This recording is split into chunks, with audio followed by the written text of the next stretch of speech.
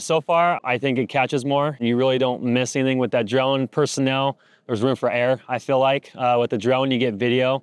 You can see a lot more detail other than a human going down there with a flashlight and possibly missing something that's very crucial.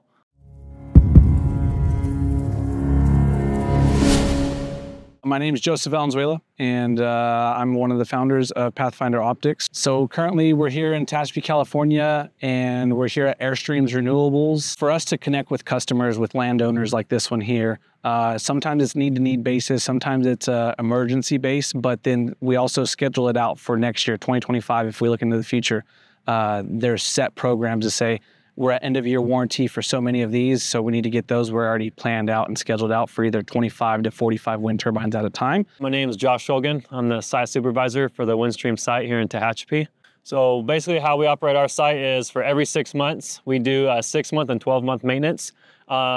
Each maintenance will vary different jobs and aspects of the maintenance. So for what we did today with the drone guys is to help longevity and look for any issues with the blades, such as cracks. Other ways would be hiring a qualified personnel to actually physically climb down into the blade and do visual inspections with lights. We've had some guys out in the past, I want to say they've gotten to maybe 2 to 3 a day. And just from what I've saw what you guys have done, I'm very positive it could inspect a lot more than what a human could do.